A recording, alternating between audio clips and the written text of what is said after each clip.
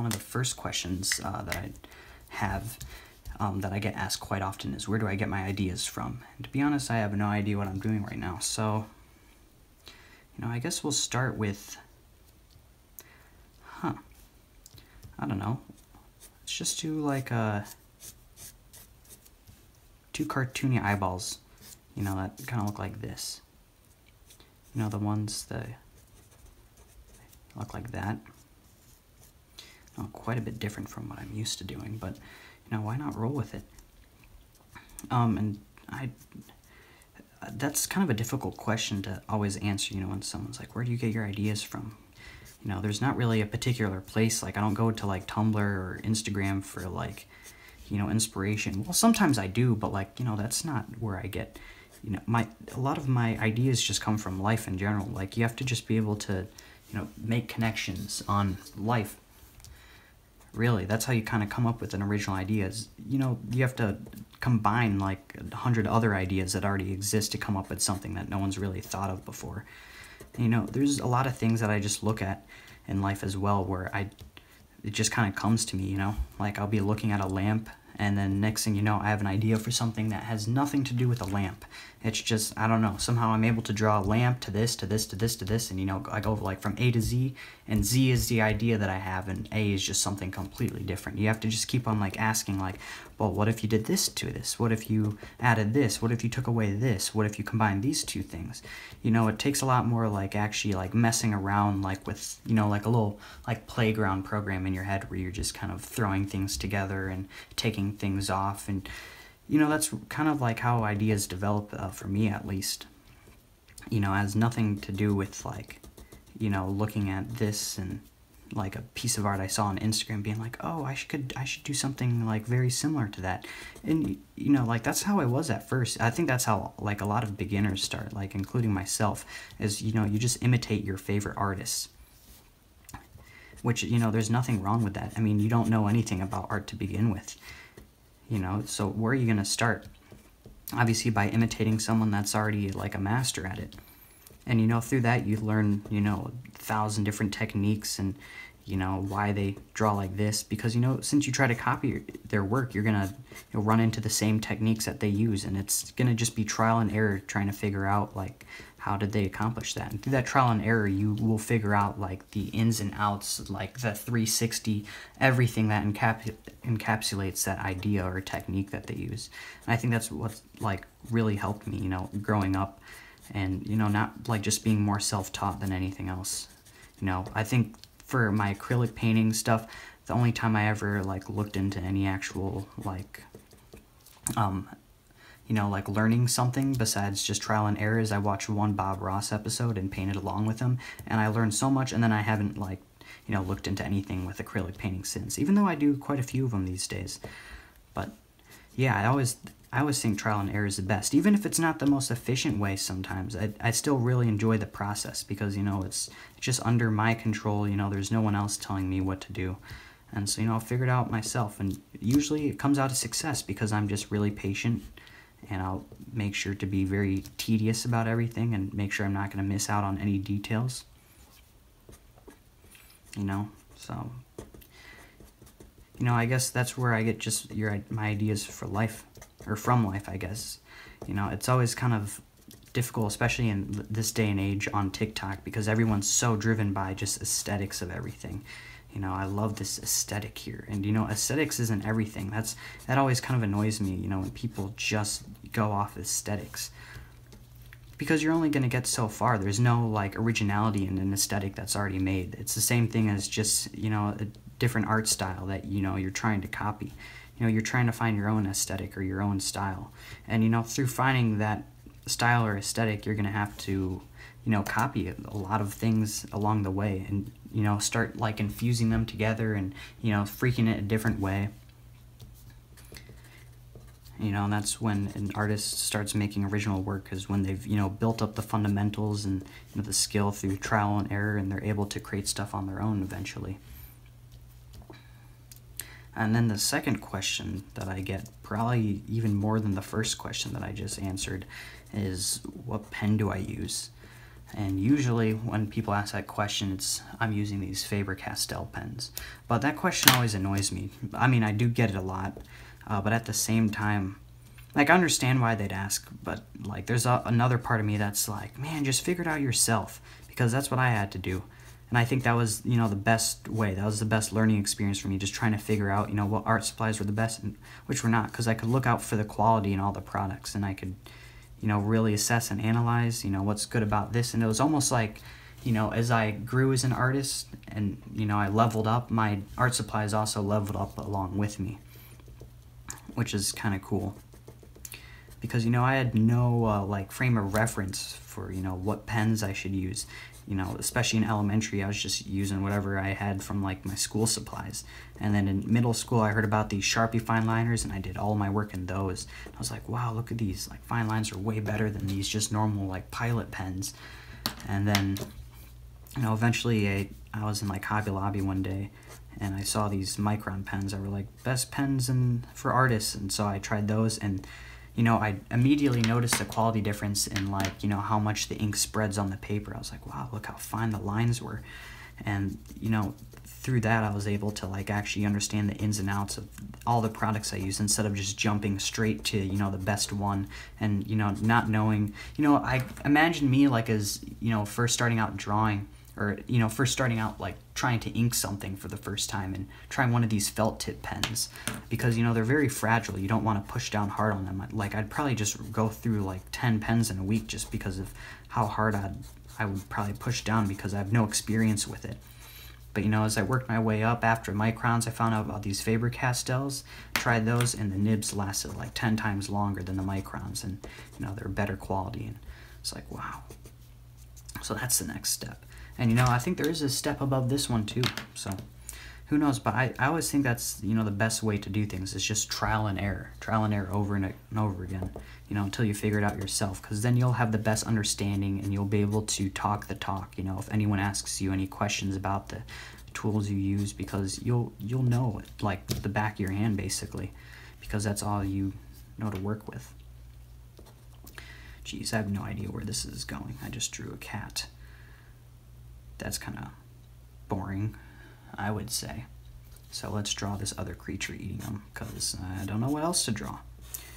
We're going to go like this.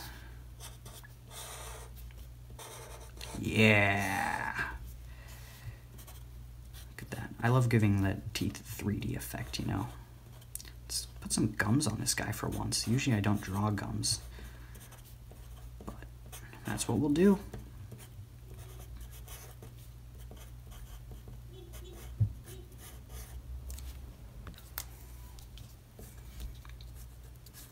And all right.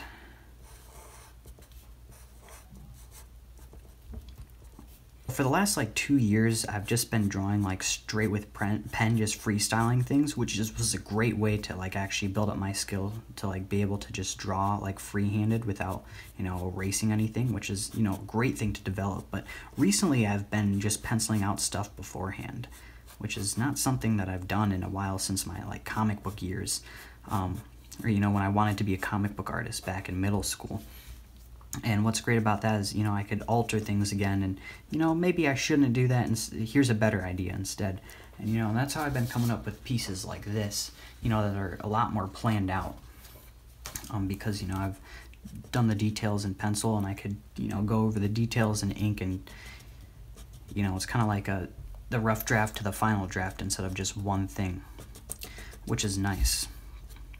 So I spend more time on it, and in the end I think it comes out a lot better in terms of quality. But, you know, it's not as fun to watch if, you know, there's already pencil lines underneath and now you're just watching them ink over it. But I think it's good that I go back and just refine my skills overall, just so I have better quality artwork in general. But yeah, as you can see here, I haven't really decided what I'm doing for the face yet, so I don't know, this thing kind of almost looks like a tire to me, in my opinion. Let's draw like the mouth going down, right? this makes sense, whatever. A lot of my stuff just doesn't make sense most of the time because it's just from my imagination. It's not supposed to be like realistically correct of any sorts. It's like I'll get a lot of people just like telling me like, hey man, you should really work on your anatomy or, you know, your perspective with this. But, you know, I honestly think that is like what makes my work cool, is that it's almost like, you know, if a child was able to depict their imagination like through art more, if that makes sense. You know, like if you look at my art a lot closer, especially like the ones that have like cityscapes or other things going around and like going on in them, if you look closer, you realize that the perspective is way off and like the proportions are way off in this, but like, you know, from first glance it does look correct. Like everything looks correct on it, there's nothing wrong. And that's kind of where that like childlike imagination comes into things, because it's just kind of my version of how I see things and how, you know, a kid would see things from, you know, like their wonky perspective, if that makes sense. Let's give this guy an eyeball, how about? Look at that right there. Boom, boom, boom.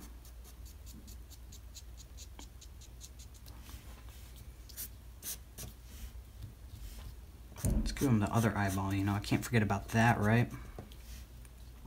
And then sometimes I like to give him a third eye because, you know, I don't want to give this dude a nose. He doesn't need a nose. He just needs to know that he needs to eat cats like this. All right. There we go. There's his third eyeball going the other way. Put some more of that on her. All right, another question that I get that I've not really answered too often is how do you not lose motivation? Because, you know, a lot of my pieces will take, you know, anywhere from like 30 minutes, which, you know, will be this one pretty much, and then all the way up to like 70 hours. And, you know, it can be discouraging, you know, like, because you don't, sometimes I just don't know what it's going to be like, even going like 20, 30 hours into it. You know, there's definitely been paintings where I've put in 30 hours and I've like, well, I'm about to try something I've never done before, and if this doesn't work, then the painting just might be ruined. And, you know, sometimes that could definitely make you lose motivation, or, you know, you just stop and it's been a tedious like day of just working on, you know, this drawing or painting, and you're just unhappy with it, and you still know that you have like over half of it to go before you even finish, and you're like, why did I even decide to do this? And to be honest, like, I don't really know why I don't lose motivation anymore. I guess it's maybe for the same reason that I don't have artist block these days. And that's all just because, like, I don't know, there's something in my head that's just like, you are never, ever, ever, ever gonna run out of ideas. So there is no need to worry about ever losing motivation, because what do you have to lose? Like, you could literally just keep on making art forever, and each piece will be, you know, different. I don't know, there's just one day where I, like, just realized that, like, my mind is basically like an endless pool of ideas that I could just pull from. There's like an algorithm I figured out where it's just like, if I combine this, this, and this, and if this, then boom, you got a new idea. And so, you know, that's pretty much what I've been doing since then. It's just, and I think it's also just from doodling so much in school, and all I've wanted to do is just draw all day. And I just, you know, I don't really, another part of not losing motivation, for me at least, is, you know, the person that I'm trying to prove myself to is myself. You know, there's no one else I'm trying to prove myself to. There's a lot of people out there that want to become an artist because, you know, they want to be, I guess, famous, or, you know, they want to be well known for their work, and so, you know, they're more worried about what other people think about their art. And, you know, that's such a, like, you know, using other people to keep you motivated is not a safe way to, you know, it's not going to be it's going to be a limited resource, basically. There's no, like, but if you just use yourself as the person that you're trying to impress, then you pretty much have, like, unlimited amount of levels you could go up, because, you know, you only want to keep on reaching higher and higher. There's no, like, you know, being discouraged by what so-and-so thinks or what your mom thinks, because you're only just trying to impress yourself. And I guess that's why I don't ever lose motivation, because it's just always been that. It's always just been for fun, just for me. You know, no one else needs to really, worry about what I'm drawing right now. As long as I could just do better than what I did on my last drawing, I'll be happy with it. And so, I will challenge myself. All of these, all of my drawings have just been kind of more challenges to myself to see if I could take it to the next level in one way or another. And I think that's really the main source of your inspiration, or for anyone's inspiration, should be like, you should want to see yourself doing better, whether that be like a day from now, a week from now, a year from now. You want to try to reach what you believe to be your full potential.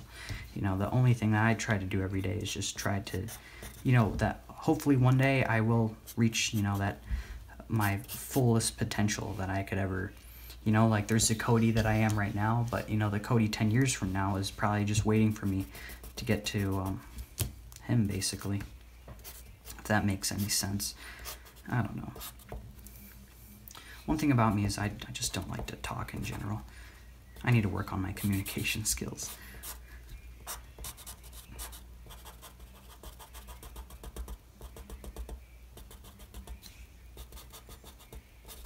There we go. Now we got this alien here with a large jaw. I wonder what this alien would look like if he wasn't, if his mouth was closed. I feel like his mouth would be like completely normal. Like, what if he's just a normal dude and everything? Just when he opens his mouth, it just rah. That'd be kind of funny. I always wish I had a team of animators just to animate whatever drawing I had. Like, even if it's just some simple like this, like, can you draw like this normal dude, and then when he opens up, it goes to this drawing right here, and then like back down to normal guy. Like, that'd just be awesome to have a team of people that just, realize your ideas for you. That's kind of the direction I want to head in, is, have a team of people, so I could be working on like 10 projects at once, and, I'd be able to get them all done in time, because it's basically like 10 versions of me all working on, all the little parts. Warhol does it, who else? I know a lot of artists have a team of people that do their work for them as well, and they're just, Takashi Murakami, for example. He just comes up with the idea itself, and then he has a team of people work for him. Some people get upset for that. They're like, well, that isn't art. They should be crediting everyone else. The last question that I get quite often is, who are your favorite artists and how have they impacted your work?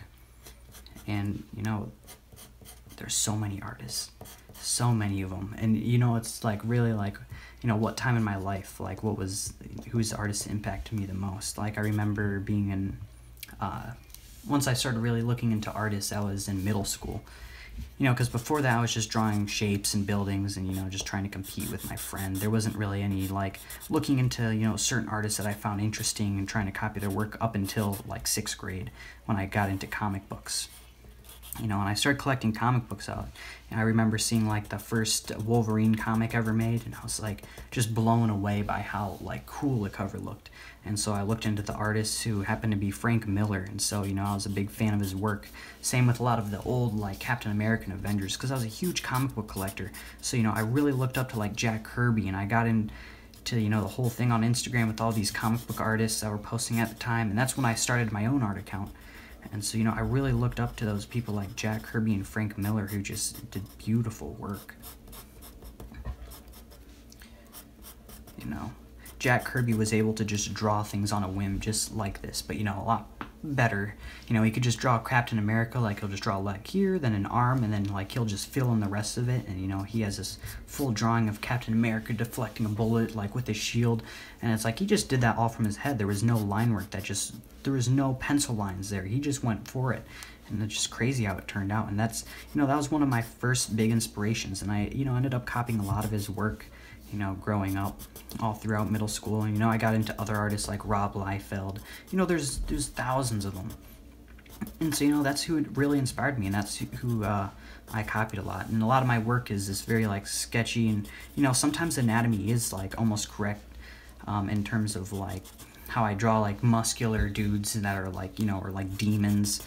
It's because I was always drawing these, like, big superheroes that were, like, strong, whether that be the Hulk or Deadpool or Spider-Man or, so I learned how to draw very masculine superheroes. So that was my, like, first inspiration. But as I got into high school, that was when things took a different turn. and I didn't want to do, you know, I didn't want to be a comic artist anymore. I didn't know exactly what I wanted to be, but, you know, I was still very interested in art, so I just continued to just do whatever piqued my interest. You know, I was really, like, pressured by myself to find my own style because, you know, being part of the Instagram game since, like, 2015, you know, all of these artists that were big, you know, they had one style that they stuck to, and that's, you know, they're so popular, and I was like, well, that's how I make it big on Instagram, if I just stick to one style. But I couldn't for the life of me, because I wanted to try watercolor, I wanted to try this, I wanted to try this style and that style, inspired by this artist and that artist. And so, you know, my page was like all over the place, and, you know, I think that was just part of the process. That's part of the process for like any artist. I realized, you know, after I got out of that stage, that you just need to continue to build up, you know, your fundamentals and whatever you think is fun. And, you know, I eventually realized I should just be drawing whatever I think would be cool or fun to do. And that's what I do now to this day. That's why I'm just drawing this, you know, I'm not taking it seriously. And to be honest, I don't take much of my work, like, too serious, because I want, like, the reason why I do art is because it's fun for me to do, and it's what I want to do.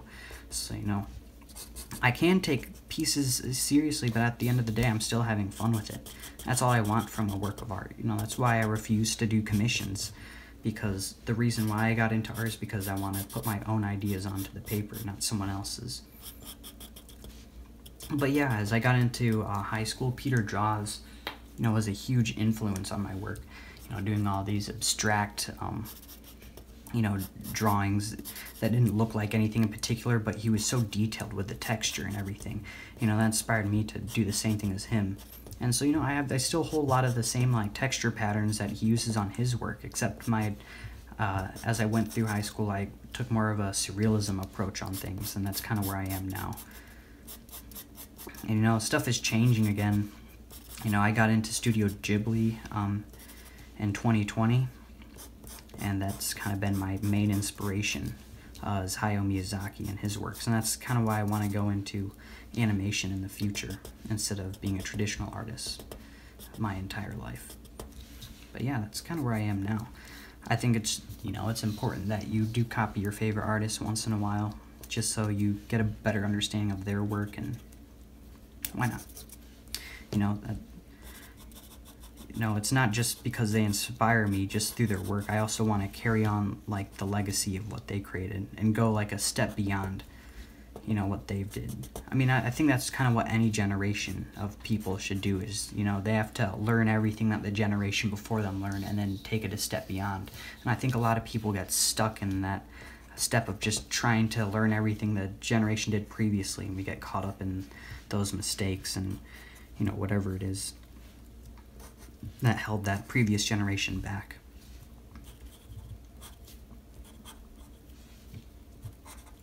But yeah, I think this piece is pretty much done here. I mean, I could just continue to add on a background, but, you know, I don't really have much to talk about right now. I think pretty much this is finished. I love doing my signature. This is something I've been doing since, like, middle school, I think. You know, I always had fun writing my own name. Not for, like, any narcissist reason. It was just always super fun, and I'd fill up my paper of just my signature over and over and over again. And then, you know, you'd get those annoying teachers that are like, remember me when you're famous. And then, yeah, same thing to do with drawing. I just filled up my papers just full of drawings. And, you know, I'd draw like 100 eyeballs in a row, and then 100 noses in the next class, and then on this worksheet. And, you know, not many teachers failed me because of drawing. Actually, a lot of teachers, like, appreciated my work. Even if I didn't do the work on the worksheet, they're still like, wow, that's really cool. Except for my English teacher. I think it was either my junior or sophomore year, my English teacher would fail me if I did a single doodle on the paper.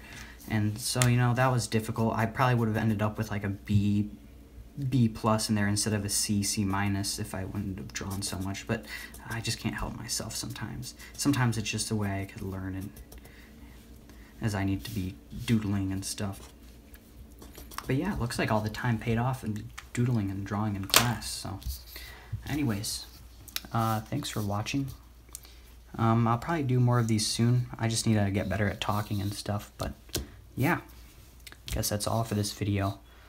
Maybe I'll give this away with, like, a random print order or something. So, yeah. All right. See you next week. Bye-bye. Bye. The video's over.